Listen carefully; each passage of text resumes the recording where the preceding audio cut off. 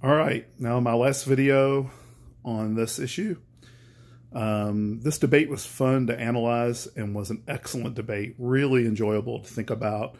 I do want to say that I do think Nick Spencer, I maybe was a little hard on Nick Spencer last video.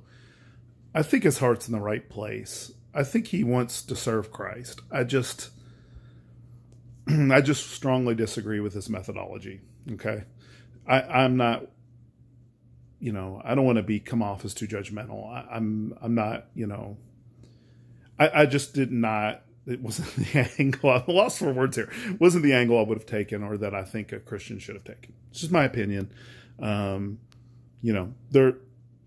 We can, agree to disagree on that if anyone would disagree. In the last part of the debate, it gets real interesting, all right? And the first thing I want to talk about is this. So you have these two looking at slavery.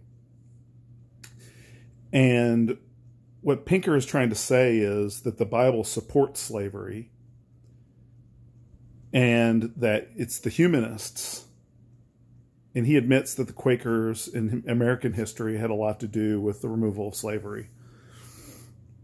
But he's just talking about on secular grounds, you can clearly see that slavery is wrong. Now, here's what I find fascinating about this. The Apostle Paul in the book of Acts is before the courts. He's finally made it to Rome, just as the prophecy Jesus gave him said. Seemed pretty unlikely he would get to Rome. He'd been trying to get to Rome for a very long time. He says in Romans he really wanted to go to Rome. Couldn't do it. Here he is. God got him there. Not the way any of us would have wanted to get there, but he got there. And what does he complain about? He just says the thing he would have changed is that he wouldn't be in these chains. Why? Because he was in the chains wrongfully. Now, my question is this. Who was Paul complaining to? Was he complaining to secular ethicists, quote unquote? Because that is an oxymoron, since they're really just ontologists or metaphysicians, in my opinion, but whatever. Who's he complaining to? He's complaining to the state. You can make a case from Christianity in its relationship with the state about slavery. But Christianity doesn't spend a lot of time dealing with polity. It's not to say there's nothing to be said about it. I'm not saying that. I'm not even saying that I'm providing an airtight argument against secular ethics here. They already have no grounds to prescribe anything. Okay, they can't do it. They can try to weasel their way out and all that and talk about 15 other different things, but they can't do it, and I don't want to spend any more time talking about that. But on this particular issue, you're asking, it's sort of like Sam Harris wanting the Bible to predict electronics, right? You know how shallow that is. Now, the issue of slavery is not shallow, of course, but the issue of saying, well, no, the way Christianity should have dealt with this issue is directly deal with this issue is shallow. It's minor thinking. It's not actually, it's what, I remember my hermeneutics professor talked about this, that you can lead an atheist to the passages. They can even understand. He read commentaries from atheists where their interpretations or eisegesis was spot on. But then he read the part of the commentary that said, of course, all of this is nonsense. And he taught us, he said, you can lead an atheist to the text, but you cannot make the atheist think it's significant. So don't expect Steven Pinker to think it's significant because he's not going to. But the fact of the matter is, Paul was making an argument for him to be let out of chains. He wanted to be free, and he was making the argument before the state. How much time should have Acts been spending on slavery after that?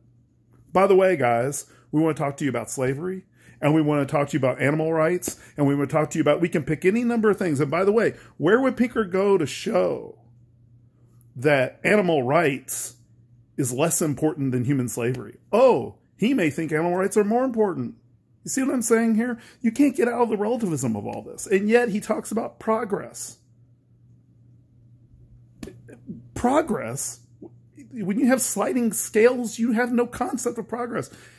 Justin Briley did a good job calling him on it. Unfortunately, because he's not the debater, he had to let his arguments go. They weren't real arguments. They weren't very good. I have notes this time so I can keep things precise.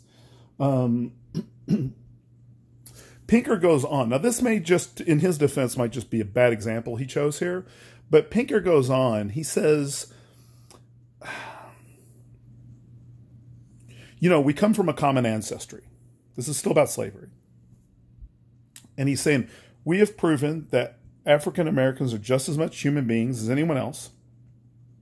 And the differences are superficial. And since we come from a common ancestry, it makes no rational sense. I'm paraphrasing a lot of this. Makes no logical sense to see them as being slaves. And then he's like searching for words, and he just says, you know, they feel pain too.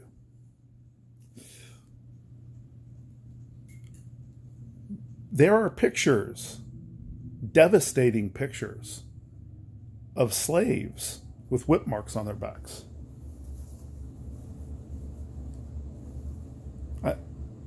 Now, what's the significance of that? You telling me they didn't know they felt pain? Does Steven Pinker think that slave owners didn't think that African Americans, that black people, didn't feel pain? Now, what would he say to this? He would say, his best defense would say, okay, but they knew that animals felt pain. Aha. They did, didn't they?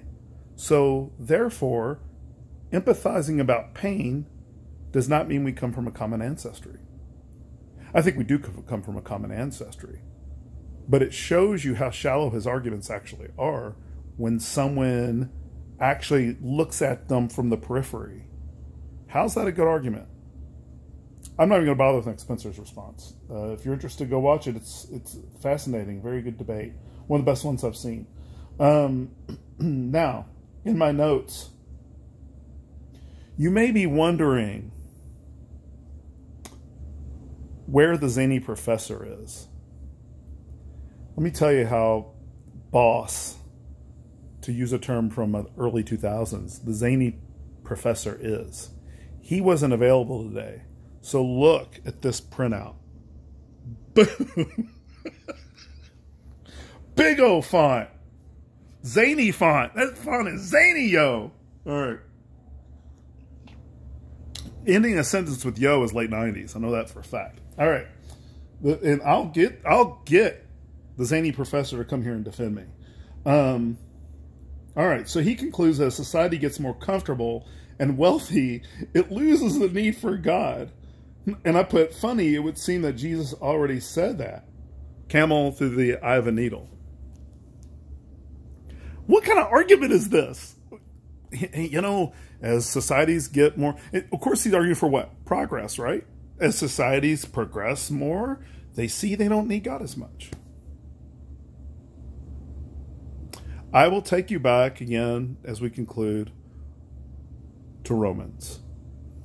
A debased mind. Is he saying he's stupid? No. His starting point is false. His starting point is shallow. It's short. And so all interpretations after are going to be debased.